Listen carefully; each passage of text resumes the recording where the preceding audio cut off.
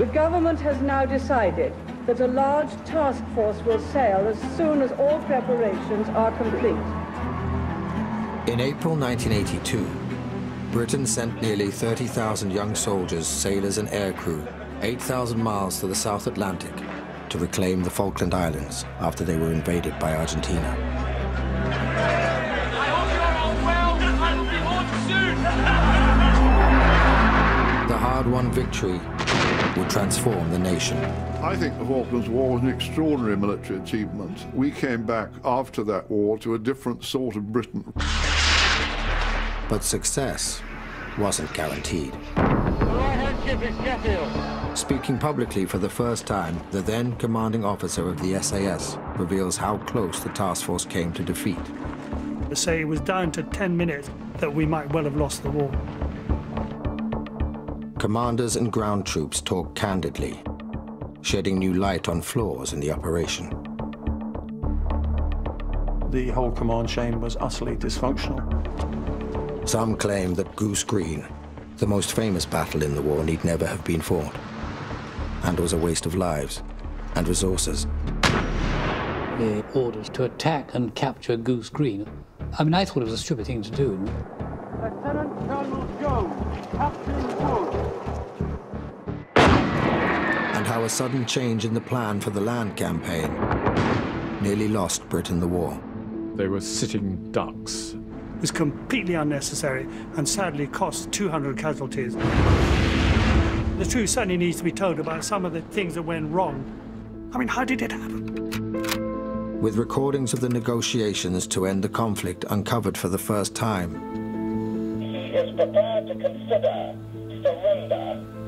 And secret satellite communications from a British undercover mission in Chile. Without this information, we would have lost the war. 40 years on, the Falklands War is still giving up its secrets.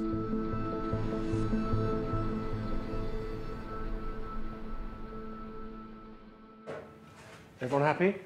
Okay, good.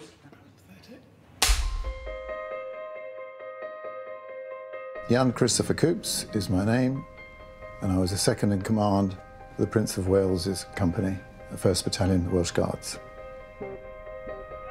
I was the captain of the rugby team. We had an outstanding team. The one or two really standout players was a chap called Di Graham.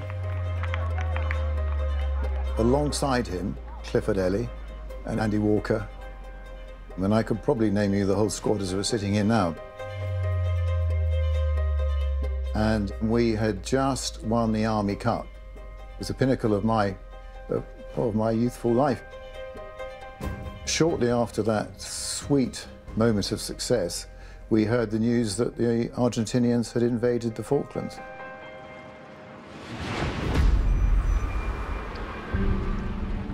It would appear the sun has set on yet another corner of the British Empire, this one far down in the South Atlantic. Argentina today invaded and seized the Falkland Islands, which have been under British rule for nearly 150 years. At 2 o'clock in the morning, I was telephoned by Jeremy Moore, my boss, and he just said, bring your brigade to short notice and sail on Tuesday. This was Friday morning. I was at home and the duty driver knocked at the door and he says, you've got to get back into camp. I says, why? He says, the Argentinians have invaded the Falklands. And I'm thinking, Falklands, that's got to be a Scotland. Why would they attack Scotland? In 1982, Britain was unprepared to launch a military campaign to reclaim islands 8,000 miles away that few could find on a map. The previous year, we'd just really been hit by the Not Defence Review. It was going to take away our carriers, our amphibious ships, possibly even the Royal Marines.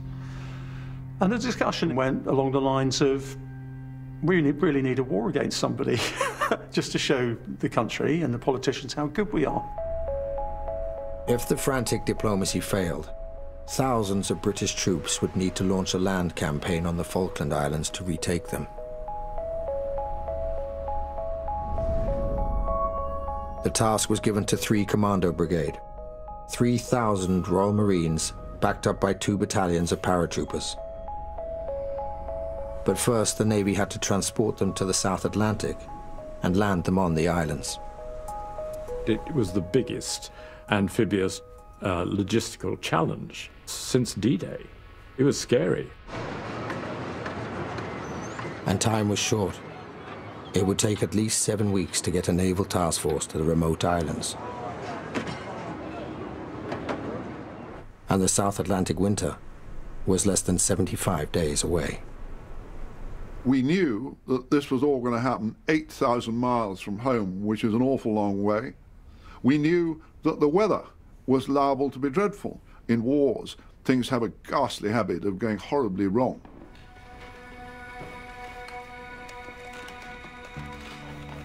In 1982, Michael Rose commanded Britain's elite Special Forces Regiment 22 SAS. He's speaking publicly for the first time about the Falklands War. After 40 years, it's time a full story was told. In 1980, just 2 years earlier, the SAS had become national heroes when they ended the Iranian embassy siege. But some at the top seemed reluctant to use them in the new crisis. After a couple of days of not hearing from anyone, it became apparent that the Royal Navy had never heard of the Special Air Service and that we were not on the order of battle. We had to do what we normally do, is make our own way. I telephoned Julian Thompson. Mike Rose, who I knew from Northern Ireland days, rang me up and said, "Do you want us?" I said, "Right, well, come on, join the party." 100 SAS would now join the task force on the journey south. With their naval counterparts in the Special Boat Service, they would be inserted behind enemy lines to prepare for the main landings.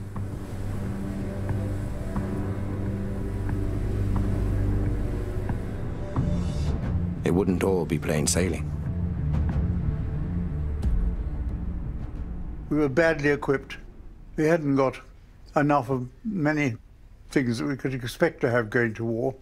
And it was all, what's the expression? A lash-up. That's a naval expression. A very British lash-up was about to be complicated further. Overall command of the task force was assigned to the Royal Navy, working from its headquarters in a bunker deep under Northwood in Middlesex. Now, the trouble with Northwood was that they were accustomed to harassing Russian submarines. Now, you can do that very happily by radio, sitting in a bunker in Middlesex. But trying to run an amphibious operation 8,000 miles away is a totally different ballgame. It was a good decision that the Royal Navy should be in the lead, but what Northwood didn't do was turn itself into an integrated joint headquarters. It had no military or air force input. It was inevitable that it was going to be a command and control muddle from the start. Admiral John Fieldhouse would oversee operations from the Middlesex bunker.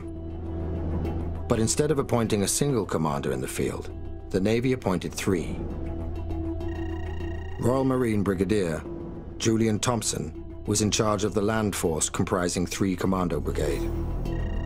Admiral Sandy Woodward commanded the Naval Task Force, and Commodore Michael Clapp directed the amphibious landings. The whole command chain was utterly dysfunctional. Throughout, there was this feeling of who's in charge of this bit? You were never sure at any one point who was driving bits of the campaign. We very nearly lost the war because of some extraordinarily bad decisions that were taken by Northwood with regards to the land battle. There was one other choice that would have a profound effect on the campaign. In 3 Commando Brigades' wake would come a second force, 5 Infantry Brigade, to provide reinforcements after the landings. It was made up of a battalion each from the Welsh and Scots Guards and the Gurkhas. In April, it was put through its paces by its commander, Brigadier Tony Wilson, on a training exercise in Wales. So I thought I'd better go and have a look at this lot. And my first impression was, God, what a bloody shambles this lot is. Surely they're not thinking of sending them abroad to fight a real war. We were sitting in Brecon Beacons, and the brigade commander appeared and said, "We're going to do a brigade attack tonight, and I want you to make the plan." And we thought, hang on, He should be giving us the plan. Brigadier Tony Wilson had come out as so indecisive and so incompetent in Wales that they decided that he should be removed from his command. General Bramall, who was the Chief of Defence, overruled that decision because he thought it would be bad for the morale of the brigade to have its brigadier removed. Bramall told me that it was the worst decision he'd taken in 45 years of soldiery, and it was. I would have sacked brigade commander then and there, just on the evidence I saw on this test exercise, let alone what he got up to when he got to the Falklands.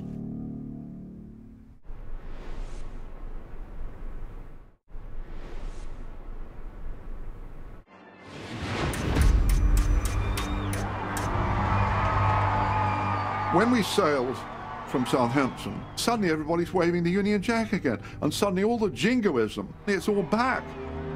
It's back to Kipling and standing there on the quayside waving the flags up to go off and fight Johnny Foreigner somewhere on the other side of the world.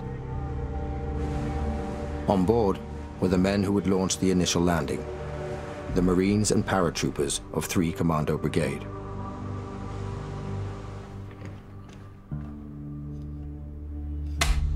My name's Sir Galahad. During the Falklands War, I was a private soldier in 3 Para. I thought, when they hear that we're going to come, they're just going to say, let's go home. But when this ship blew its horn and we started to sail, I thought, hang on, I'm probably not going to come back. In fact, I was convinced I was going to die.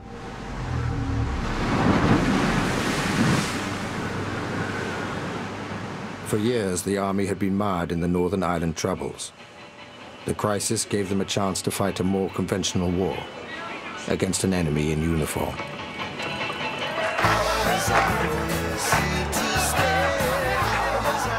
All the way down, we kept getting little news snippets of what the politicians were trying to do and head off this war.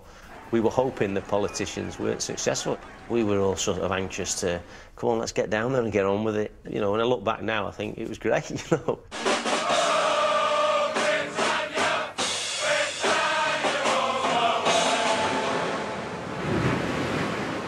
As the task force headed south, the SAS made a secret deal with US Special Forces friends to ensure they were equipped with the latest high-tech kit.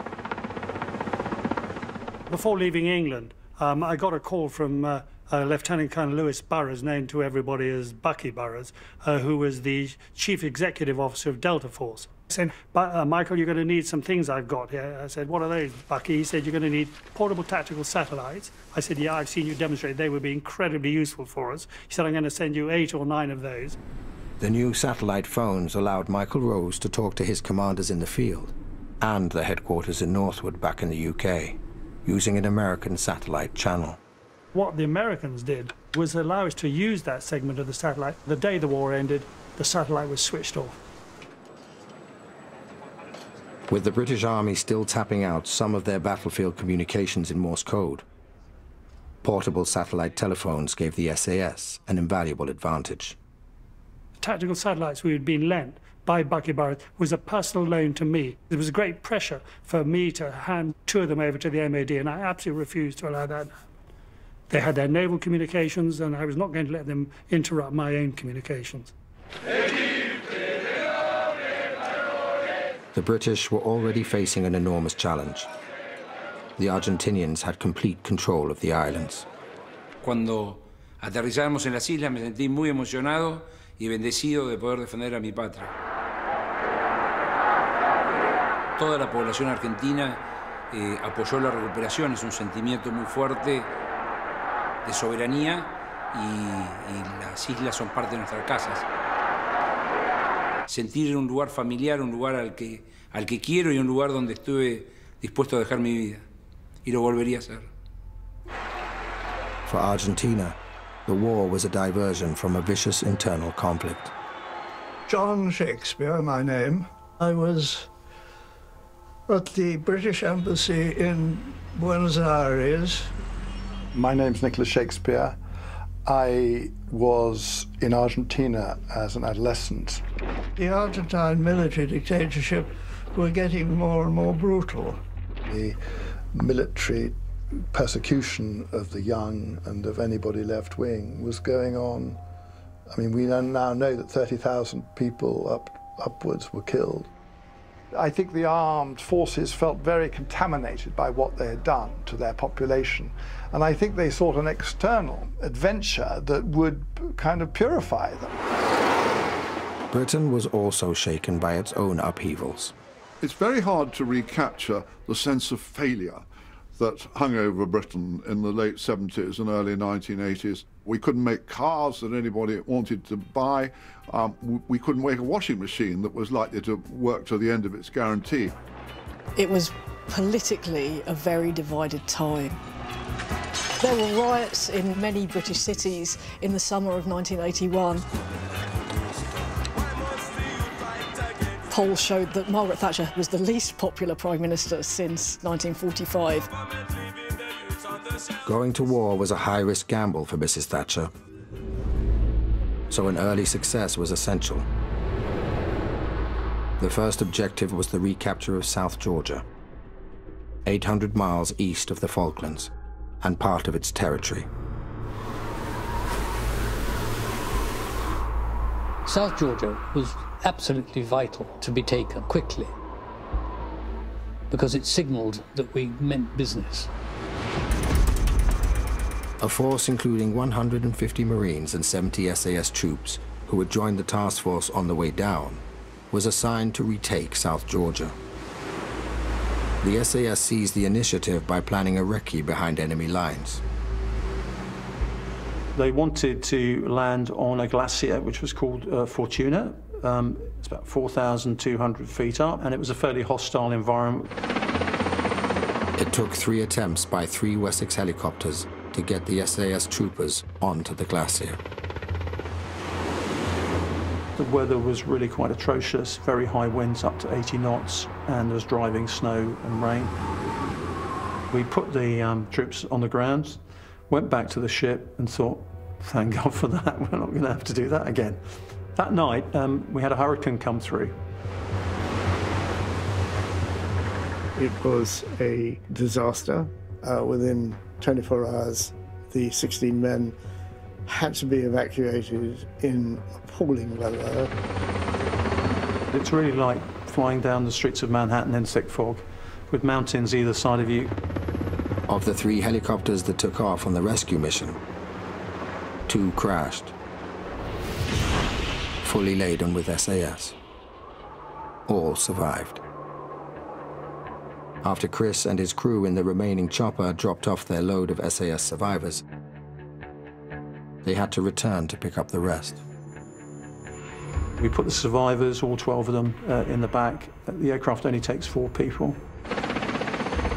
And we were a ton overweight, and we had to wait for an 80-knot wind to take off to give us the lift. And I have to say, a little bit of me was saying, I wonder how they're going to explain this. We've just lost 2 aircraft, and our first sort of attempt to get on the island has gone badly. When dear old SAS screwed up on Fortuna Glacier, had they lost a lot of people, which they nearly did, I believe it might have propelled the government into giving up. Then luck and quick thinking intervened. And we then picked up a high-powered transmission from something. Now, there aren't many ships in the South Atlantic, especially not that far south. So we started thinking, who is operating this type of transmission? We went to have a look at it. Ian, my first pilot, said, it's a submarine.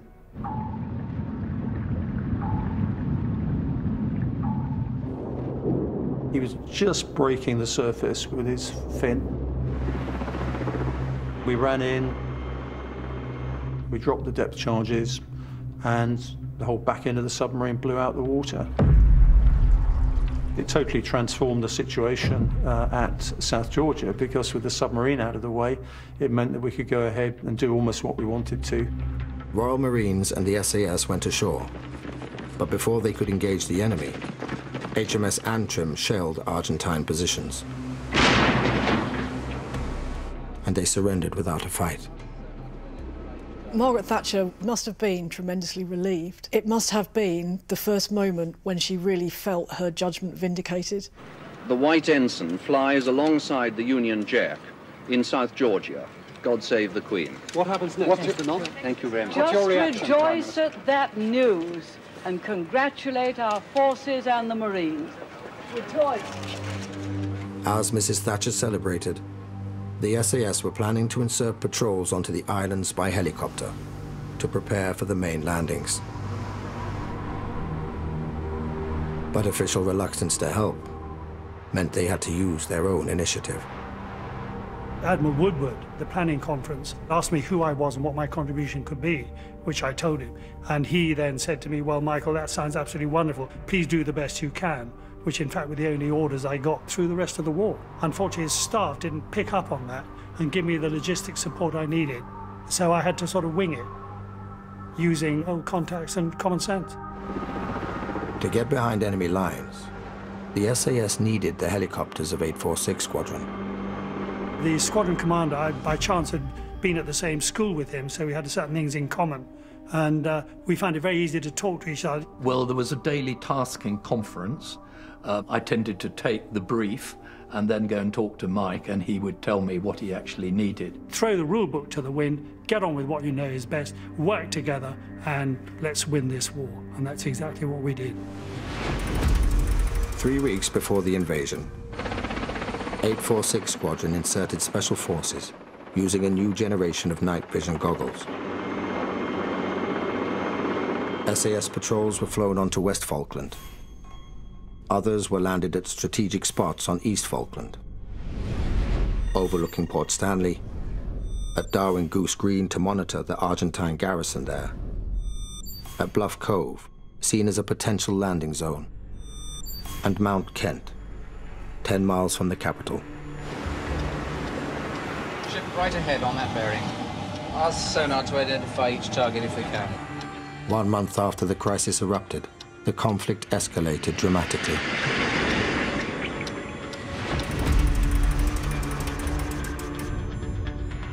The British submarine Conqueror sank the battlecruiser Belgrano. 323 Argentine sailors were killed.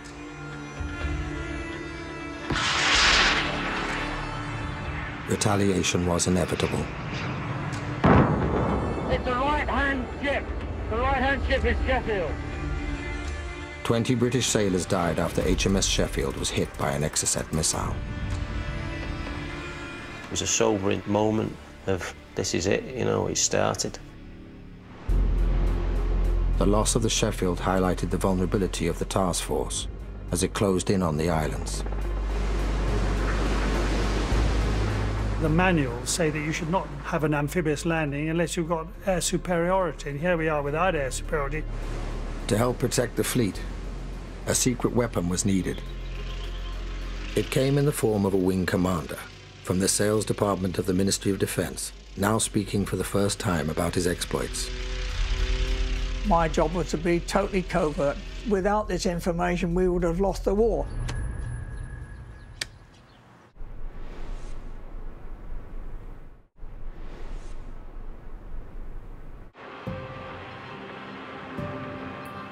By sinking the Sheffield, the Argentinian Air Force had proved it could stop the task force in its tracks. Something had to be done.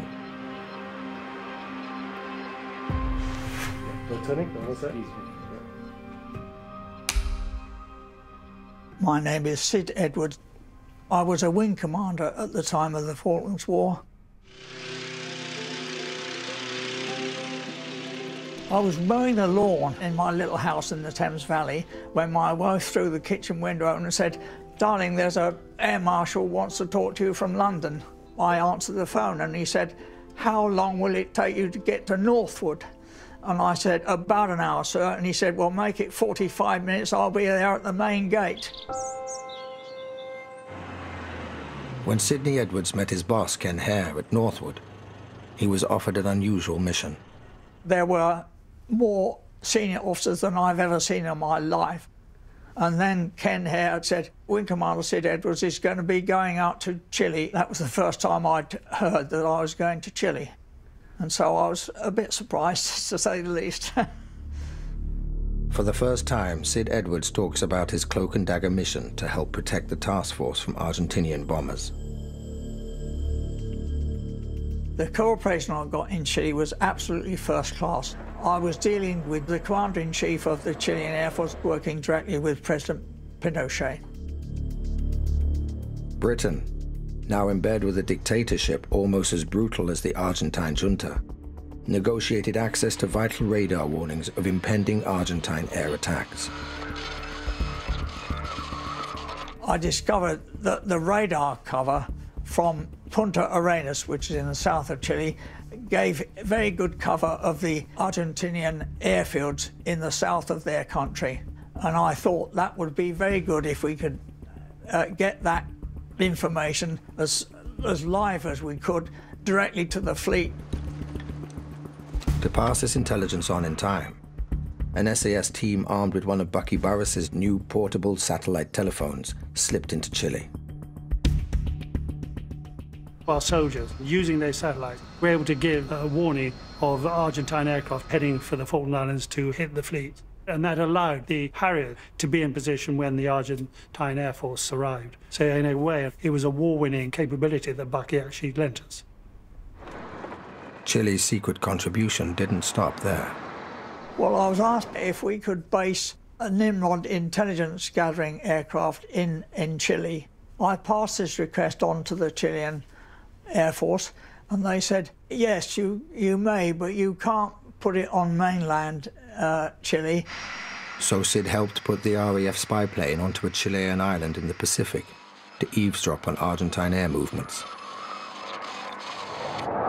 Many of the skilled Argentine pilots still got through, but at least now there were warnings of some of the raids. I personally believe, and it's been confirmed by people with much more knowledge than me, that without this information we would have lost the war. Argentine aircraft already on the Falklands also threatened the task force. With invasion looming, the SAS and 846 Squadron improvised a daring raid to take out a force of Pucara aircraft. How the raid actually came about is revealed for the first time. The Argentine Pucara was an extremely capable ground attack aircraft and could do a lot of damage to Julian Thompson's troops moving in very open terrain. So it was essential that we diminished their numbers of Pucara. There still remain 8 of them in Pebble Island, and so Julian asked me if we could destroy those. The raid on the airfield on Pebble Island was initially vetoed by Admiral Sandy Woodward. To launch the Special Forces helicopters, vulnerable warships would have to come within reach of the Argentinian Super Étendard aircraft. We persuaded Admiral Woodward by talking about a radar which we suspected was on Pebble Island, and so he became obsessed with this radar and said, how can we destroy it? An SAS raiding party was inserted near the Argentine base. In a surprise attack, with the support of naval gunfire, 11 aircraft were destroyed.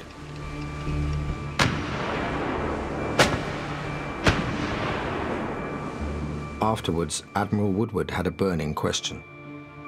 So when Admiral Woodward said, and what about the radar? What radar? Said the squadron commander. There was never a radar there, we made it up.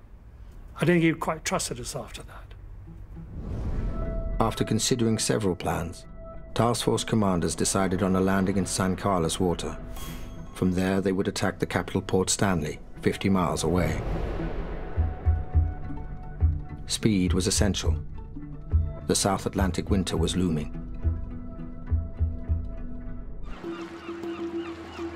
Back in the UK, the Welsh and Scots Guards and Gurkhas who made up 5 Brigade were ready to sail, a month after the first flotilla. I think most people were surprised at the 2 battalions that were sent because both Guards battalions had not really had an opportunity to deal with the survival conditions, they were going to face in the Falklands. The Guards tell a different story. We were fed, we were trained psychologically, We were prepared for it. The battalion was in good shape. Sailing with 5 Brigade and its boss Tony Wilson was Royal Marine General Jeremy Moore. On his arrival in the Falklands, Moore would assume overall command of the land forces, allowing Julian Thompson to focus on the battles to come. Before departing England, Moore was questioned about his strategy. Very senior British Army general said to him, so what are the plans for after the landings have taken place? Jeremy Moore said to him, there are no plans. He said, well, there have to be some plans. He said, I shall decide what the plan for onward movement from St. Carlos Water will be after I've got to the Falkland Islands. But he didn't get to the Falkland Islands till the 30th of May, when the war was almost over. In the meantime, Julian Thompson and his men pressed on with their own strategy for winning the war.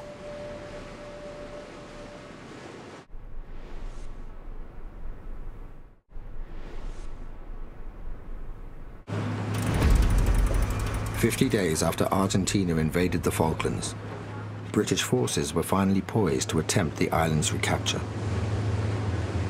$64,000 question is day or night. We decided we'd do a night landing, because landing at night meant we'd be pretty well free of the Argentine Air Force. With the QE-2 still steaming to the South Atlantic, the Royal Navy began landing 3 Commando Brigade at San Carlos overnight. But as dawn broke, men and supplies were still going ashore, and the cruise liner Canberra lay exposed in San Carlos water. It was the most beautifully blue, clear day you've seen. It was absolutely the worst type of weather for being attacked by jet aircraft.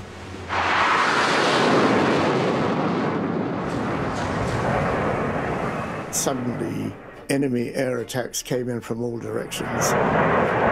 And I personally was really frightened, because Canberra was stuffed with ammunition and fuel.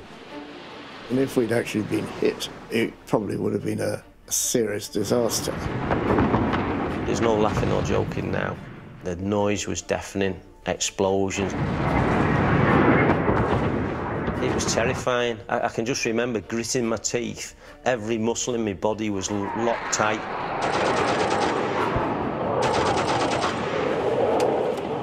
The gun crews, mostly 17 years old, soon had more battle experience than anyone else in the Navy. They start shouting up on the radio, 2 hostile aircraft, 50 miles, 5 minutes, heart rate's getting faster, mouth's getting drier. The adrenaline's picking up now, and these 2 Mirages come screaming through the sound. They're literally at our eye level. I'm just trying to put a wall of lead down ahead of the Mirage at the right elevation so it flies through it. So I'm chugging away. And I can hear behind me this sergeant, he's jumping up and down like, you know, his team's won the cup. And he's going, yeah, brilliant, you hit it, you hit it. I'm only 17 and here I am on the bridge of the Camera shooting at fighter jets.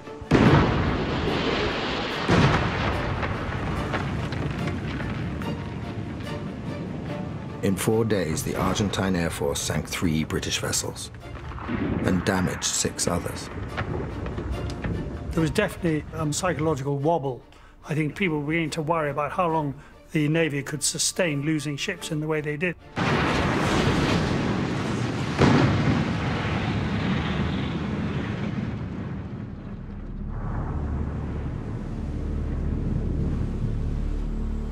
The British ships suffered heavy losses. The ground troops landed unopposed. It took 6 weeks to sail down there, and every day, twice a day, I'd waxed my German paratrooper boots, and I'd wrapped tape around the top so the water wouldn't get in from the top.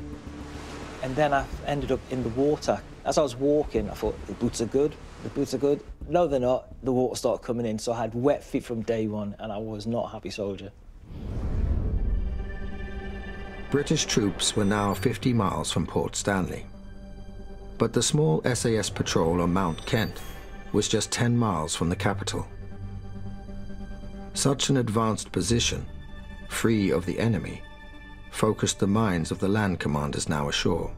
Mount Kent is rather like the top of a stairway leading down to Stanley. It's the highest mountain in the area. Once you're up there, it's downhill all the way. So Mount Kent, to my mind, was the key to this whole thing. Julian Thompson and Michael Rose wanted to act fast and move troops up to secure the mountain. And we should have moved on the 25th of May, 4 days after the landing. From there, the British artillery could shell all their positions. But the advance to capture Mount Kent was about to stall due to the biggest logistical disaster of the war.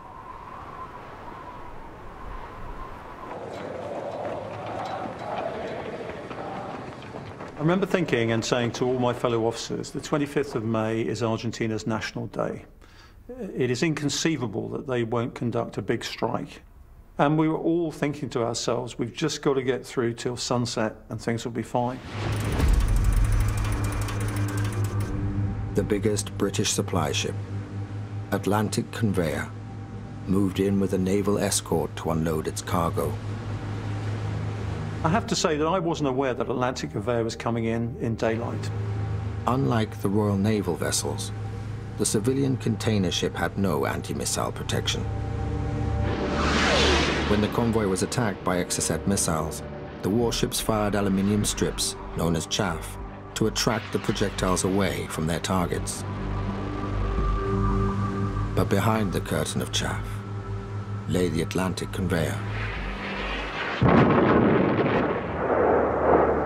And then we heard that Atlantic Conveyor had been struck by one, maybe two Exocets. At the time, we thought it was criminal that Atlantic Conveyor was brought in before sunset on that day, and even today, I don't know who made that decision.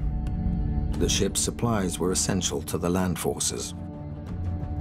4 Chinooks, a lot of Wessex helicopters, all our combat supplies, rations, tents, had all gone down on the Atlantic Conveyor. The whole game was changed hugely. I remember thinking, oh, this is all getting a bit serious.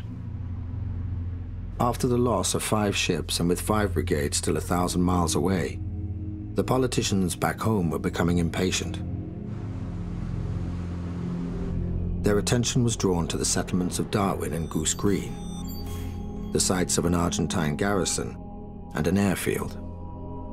Margaret Thatcher was increasingly saying, look, we have to give something to the people of this country to show what we're doing. War is politics by another means, isn't it?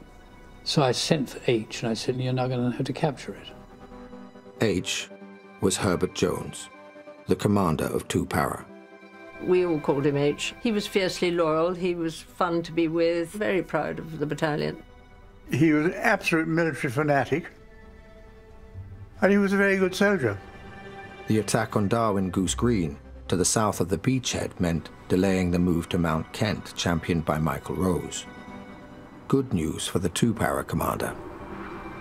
H. Jones came running back saying, ha ha, you've lost your move and I've got my battle back.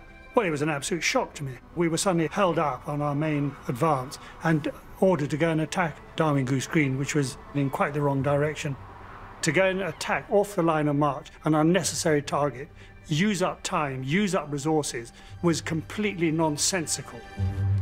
The plan was that they would have taken Goose Green by first light, but the light had started to come up and I think things had ground to a halt, and this particular trench was holding them up. And he was not somebody who would ask people to do something he wasn't prepared to do himself. He was leading a platoon attack, and as he approached a machine gun position, he was sized down. That was taken where they landed initially. It was in his camera when it was returned. It's quite a precious photograph, really.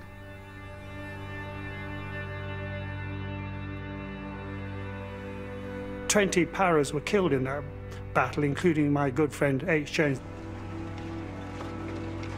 Lieutenant Colonel Jones, Captain Wood, Captain James, Lieutenant Barrett. People say, retrospectively, that it was a great psychological blow to the Argentines, but the psychological blow was not nearly as great as it would have been had an artillery batteries from Mount Kent been closing down every single Argentine defence position with observed artillery fire. With the advance on Port Stanley delayed by the assault on Goose Green, and as 5 Brigade prepared to disembark in San Carlos water, the small SAS force on Mount Kent was discovered by the Argentinians. Because we hadn't moved to Mount Kent when we should have done on the 25th of May, the Argentines had already flown in some special forces units to knock us off the top of Mount Kent. Julian Thompson ordered Marines from 4-2 Commando forward by helicopter to take Mount Kent. We were hugging the ground, the helicopter was getting thrown from side to side, everything's in pitch black.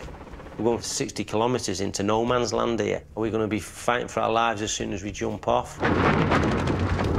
We pile out of the chopper and there's a firefight in progress and tracers streaking all over the place. I was absolutely terrified. I just huddled behind a rock, wondering at what moment I'd meet my maker.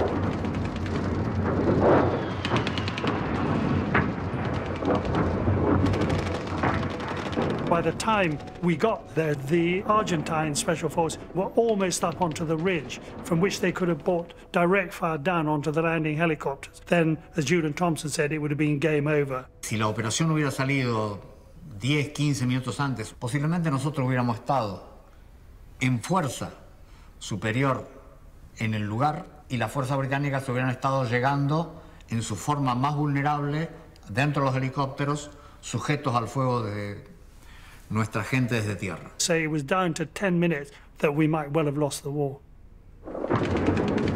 After a fierce fight, the British drove off the Argentinians from the peak. We yonked right up to the absolute summit of the mountain. And through binoculars, we could see the Argentines moving around. For the first time, you thought, maybe we're going to win this thing. We were within reach of Port Stanley. We'd come all this way, and suddenly there was this little hamlet with red roof houses in the distance. It made you wonder, have we come all this way just for that? The capture of Mount Kent cleared the way for more Marines and Paras to move up for the final assault. But with a shortage of helicopters from the loss of the Atlantic conveyor, most of them had to walk. Everybody forgets how large the Falklands are. Taken together, the landmass is the size of Wales.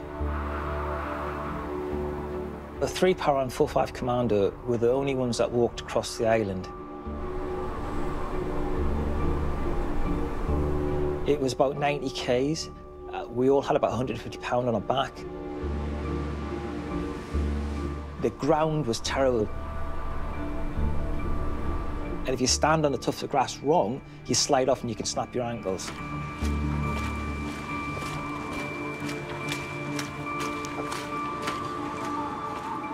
And that was a march from hell. It really was. It was so hard. With Marines and Paras now advancing across the north part of East Falkland, Julian Thompson and his team still favoured a swift strike on the capital. But the arrival of Jeremy Moore and Tony Wilson's 5 Brigade at San Carlos put a stop to that. I was about to give orders for our attack when I was told about the move round to the south, and I stopped it. Moore proposed a new plan, moving 5 Brigade along a separate southern route, a so-called Great Leap Forward, allowing them to catch up with the Marines and Paras. Now scant resources would have to be shared between 2 brigades.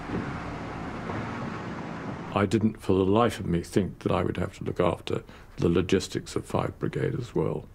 I had to divide my very slim resources twice as much as before. And I did get over and see the commander of 5 Brigade to try and bend his ear a bit, and I came away empty-handed. I think that's probably as far as I dare go. We'll tell you everything that we know at this time. I'll also tell you what I intend to find out, as soon as I may find it out, and how I intend to find it out. And at the end of the day, well, then you'll be right up to speed, totally in my mind, and you'll know exactly what's going on. Tony Wilson said the intelligence is going to be so good that you'll know the name of the man in the trench opposite. And we all thought, yeah, The only real intelligence we got was off the BBC World Service. And that bloody idiot Wilson took it upon himself to mobilise his brigade and start moving along the south. Crazy thing to do. I've long had my eye on moving as far forward as I could get, so that I could get myself poised for whatever comes in what you might call the final phase. And certainly, Fitzroy and Bluff Cove were two places that we particularly wanted. I perceived that Tony was engaged in some sort of race with 3 Commander Brigade to get his chaps there first. The thing about military setups is everyone thinks about their own side. You know, even people on your own side who aren't part of you are the enemy. Brigadier Wilson wanted 5 Brigade to move quickly, but there was little transport available. His first proposal met resistance. John Cross is one of my favourite officers. I love John Crossland dearly, because he's a sort of complete rebel. Tony Wilson wandered in and said, "I want you to walk to Fitzroy." And John looked up and said, "Brigadier, are you pissed?" Well, one of the principles of war is concentrate your force. And we were spreading ours out. And it's like not having enough Marmite to put in your bread and butter in the morning. If you start putting Marmite on the wrong things, you'll end up with nothing worth eating. The idea that we should attack from coast to coast with inadequate combat and logistic resources, and most of all, an inability to communicate from the headquarters round to the southern flank. I was shocked when I heard, and I even tried to argue with General Jeremy Moore, who wasn't in a listening mode. And it was the first time I felt, during the entire war, that we might actually lose this war. It was a very silly thing to do, in my opinion, because to start with, the only way down there to take supplies and people was by sea. And it's a 17-hour trip round, so you can't do it in darkness. As 3 Commando Brigade consolidated its positions around Mount Kent, 5 Brigade began their great leap forward. Most of the troops would need to be moved by ship. But without the knowledge of other commanders in the field, Brigadier Wilson decided to fly to Para to secure Fitzroy by commandeering the last remaining Chinook helicopter. We shoved as many soldiers as we could into that Chinook, and we kept cramming them in, and when they didn't fit any longer, we literally booted them into the helicopter and got them in. My brigade recce troop were on some high ground overlooking Fitzroy, about 10 miles away. And they saw a Chinook landing at Fitzroy. We assumed, because the Argentines had Chinooks, that it must be some kind of raid. And so we started to call down an artillery strike on the helicopter. And the guns were being heaved round from pointing that way to pointing that way. The senior gunner realised that it actually might be our own, so that at the last minute the strike was called off. So we nearly lured a Farmation regiment onto our own side because we weren't kept in the picture as to what the hell was going on. But 5 Brigade's troubles were only just beginning.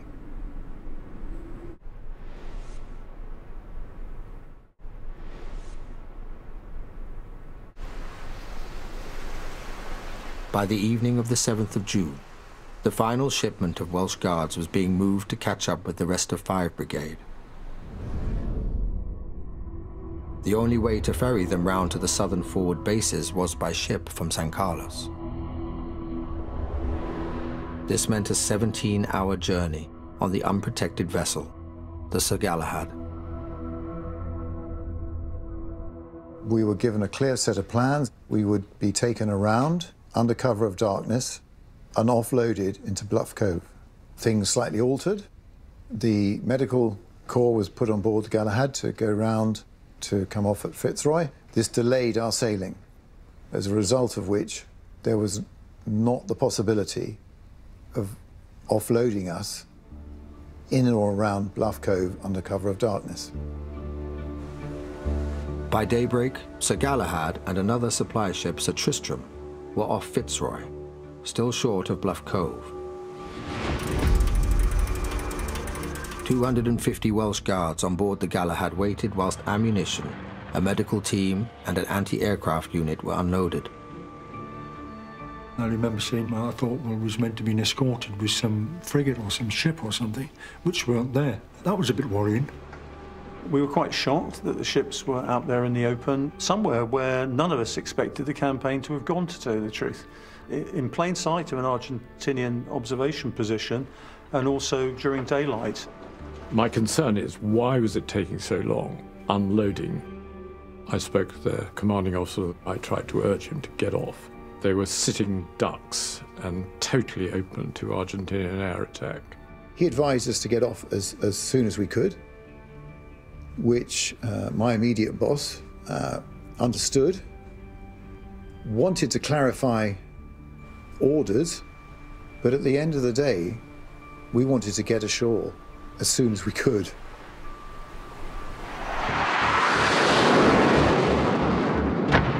The Skyhawks came in to attack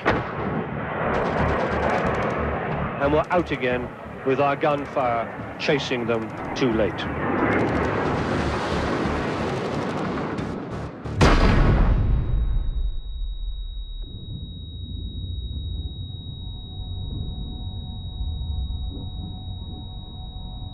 There's a massive explosion. The whole ship rocked and everything went sort of instantly black. There were a load of lads burst through the door and they just shouted, "The ship's been hit." We knew nothing until we saw the black smoke billowing out of the landing ship, Sir Galahad.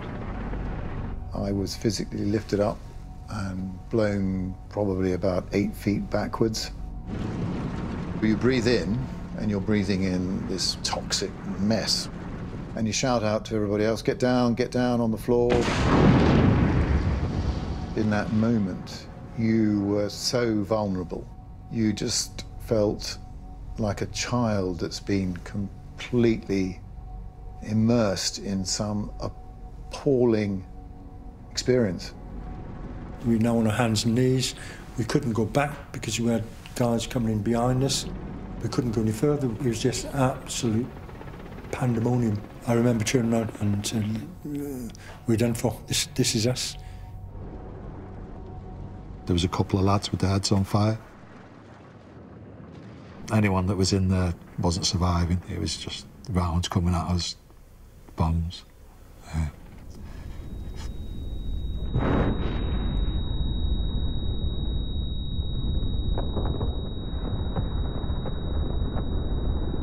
We'd look to see if there's any more casualties, but I think anyone in there was gone. Just horrific, really. I've never seen anything like that before, and probably never seen anything like that afterwards. Sorry. Every boat and landing craft went out to help. The unanswered question was, why hadn't they been used 5 hours earlier to get the men off as soon as they'd arrived?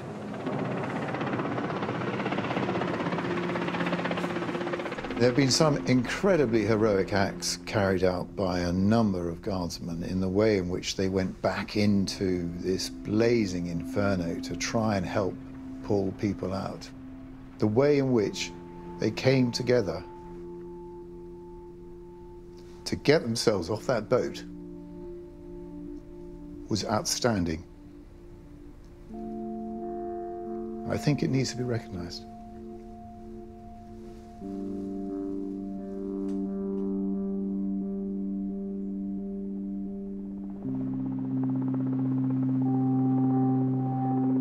I mean, what were we doing? Tracking a thin red line coast to coast? I mean, how did it happen? Had we rolled the attack on the 30th of May, when Julian Thompson felt he was able to do it, then, of course, we'd have probably won the war in the next 2 or 3 days.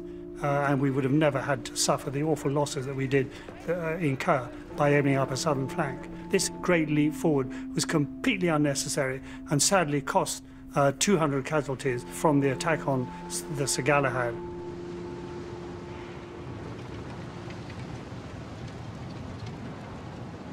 I was fortunate enough to be the captain of the Welsh Guards rugby team. Unfortunately, on the Galahad, we lost two really prominent members of that side, two outstanding members of that side, in Cliff Ellie and Andy Walker. There hasn't been a day since the 8th of June, 1982, that I have not remembered them in some way.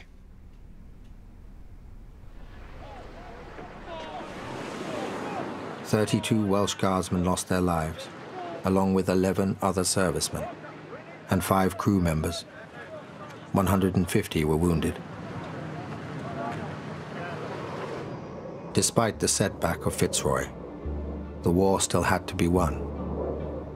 The advance on Port Stanley was blocked by a ring of mountain-top defenses, and time was running out.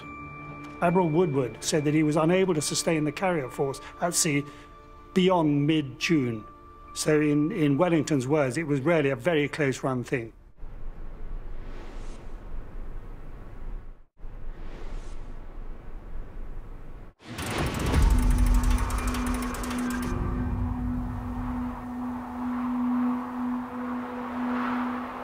I've never been so cold in my life. It was the wind chill. But on top of that, every couple of hours, you got a torrential rainstorm. Some people went without resupply of food for 3 days. The logistic shortfall created by Fire Brigade was a very significant effect on us. I can remember being starving, hungry. We were making 24-hour ration packs stretched to 2 or 3 days. We were using water out of muddy puddles. Very grim existence. Boots simply were hopeless, and trench foot became an increasing issue. In the morning, when I looked at my feet, I couldn't believe it. They were like size 15, they were massive. The pain I was going through was like someone had grabbed your foot, got a needle, stuck it in and started scratching the bone. There was no danger of being defeated by the Argentines. There was a serious danger of being defeated by exposure. If we'd had to go on for another 2 weeks, probably things would have been different. The next day, British forces began the battle for Port Stanley, attacking the mountaintop defenses around the capital. Royal Marines prepared to attack Mounts Harriet and Two Sisters in night assaults. 3 Para's objective was Mount Longdon. The Sergeant Major, Johnny Weeks, what a man. Amazing man. He gave his speech, you know, and he said, if you've got a God, perhaps you might want to pray to them, and some of you might not come back. He gave us the truth, which is what we needed. We knew we were going to go into Hell's Gates. We then set off, and it was silent, and I could see Mount Longdon. It was a silhouette, and it reminded me of Scooby-Doo when you see the haunted castle in the silhouette. My skin was alive, it was prickly, it was really weird. As we got closer, I heard that noise, the explosion. A friend of mine, Brian Mills, stood on the mine, and he was in agony. And then the whole world lit up. It was pitch black. The sky changed colour with the illuminating rounds. It was just hell. The guy who was just 1 foot away from me got shot in the eye and went down. The guy was dead before he hit the ground. Nosotros, en ese momento era matar o morir, no nos importaba nada. O sea, fue muy duro. Nos tiraron con todo. O sea, y bueno, lamentablemente tuvimos que retroceder. Ya habíamos perdido mucha sangre, muchos heridos, muchos caídos.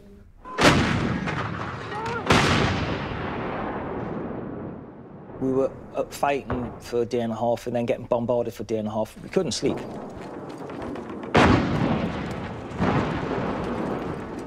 All of a sudden, this flash just went past my eyes and I dropped down And I looked up and I could see a sniper taking a headshot at me.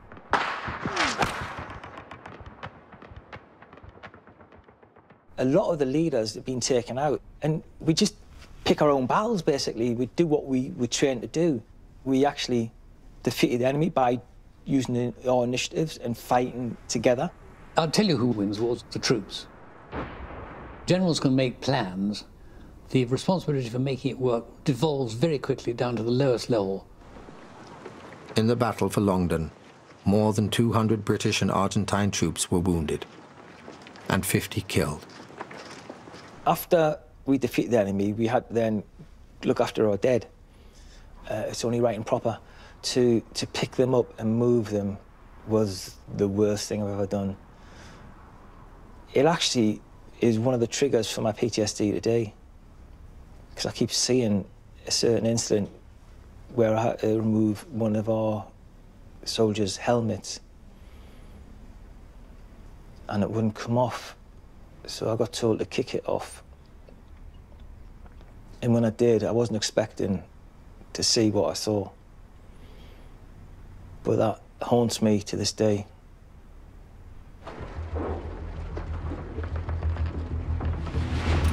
After more desperate hand-to-hand fighting, the Scots Guards took Mount Tumbledown, and 2 Para captured Wireless Ridge. The British Army had fought some of its hardest battles since World War II, but another struggle for Port Stanley loomed.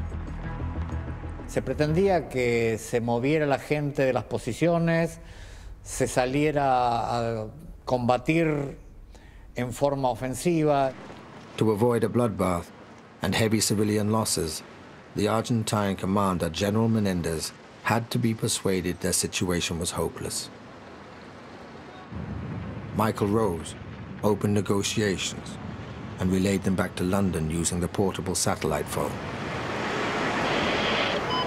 The General is in consultation with his colleagues on this point and has just returned, so I will come back to you in a moment. Acknowledge, over. Listening to them now after 40 years really makes the hair go up on the back of your head, hearing a sort of a voice from 40 years ago who did not know what the outcome of the negotiations would be.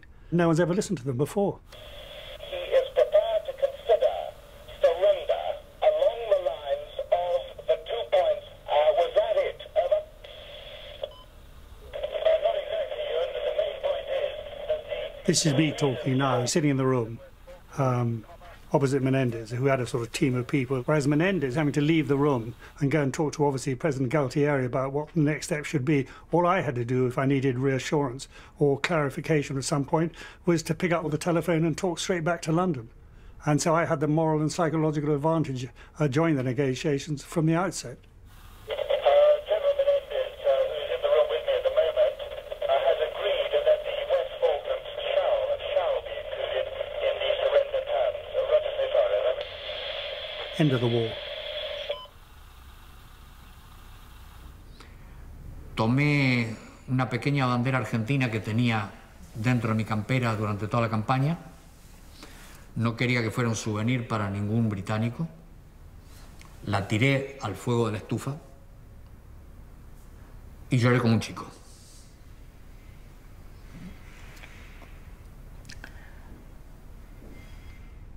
Yo no creo en guerras justas e injustas. Yo no creo. Una gota de sangre, tanto de un argentino o un inglés, tiene un sufrimiento detrás. Y no es bueno para el mundo. No es bueno. I have just heard that the white flag is flying over Stanley. It has taken 40 years for some to reveal what they really think about key aspects of the war. I mean, the truth certainly needs to be told about some of the things that went wrong. The Board of Inquiry into the loss of the Tristram and the Galahad turned out to have been a complete whitewash by saying it was necessary to open up a southern flank. Actually, the opposite is true by 180 degrees. But that remains in the public record today, that the southern flank was essential to the retaking of Port Stanley. Wrong. It was not, and it nearly cost us the war. Lieutenant Colonel Jones. The order to attack and capture Goose Green. Well, it slowed the whole thing down. I mean, I thought it was a stupid thing to do, and we wouldn't have lost so many people. Maybe H would be alive today. Corporal Hartman, Corporal Sullivan. These lessons do need to be learned so that it doesn't happen again. It's not about catching people out and slagging people off or anything like that. It's about making a difference in the future, isn't it? The task force returned to a rapturous welcome. And there were all these boats and people and bands, and it was fantastic. There was one unexpected cost of the victory. It is estimated that up to 28% of those involved in close quarters action suffered some form of trauma. I was violent, I was having fights with people, I was getting into trouble, I was doing things that were just nonsensical, things that I'd never even dreamed of doing now or before. It totally changes your personality. 40 years on, it's a long time, but in many ways it's no time. I've got those families with me now. I've got those guys with us. I'm sitting here now talking to you. They've been with me every day of my life and will be so. And then wherever we go at the end of life, I'll go and join them. There we are. It's the end of the British stiff upper lip. It would have been unthinkable to a previous generation of veterans to talk about their combat experiences. And in a way, it also indicates a breaking down of rigid class divisions. I think the Falklands War was an extraordinary military achievement. I don't think it's just sentimentality to say that we came back after that war to a different sort of Britain from the Britain that we left. And we discovered that even if we weren't very good at making motor cars, we could still win a jolly good little colonial war. It was crazy, but it was wonderful. So I went back to the Falklands in 2002, and we looked out, the water was still, and we just started crying. It was uncontrollable, crying with our shoulders rocking up and down. I've never felt like that before in my life. The last day, I got up Mount Longdon, where the sniper took a headshot at me.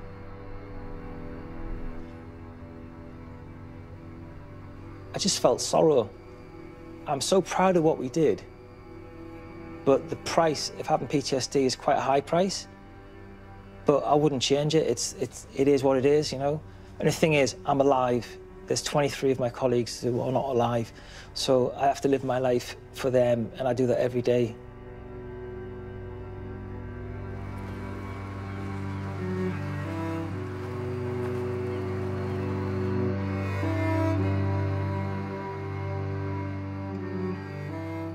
And support information can be found online at channel4.com/support. So tomorrow night, veteran homicide detectives try to unravel the truth behind the disturbing case. All New Police Custody USA starts at 10.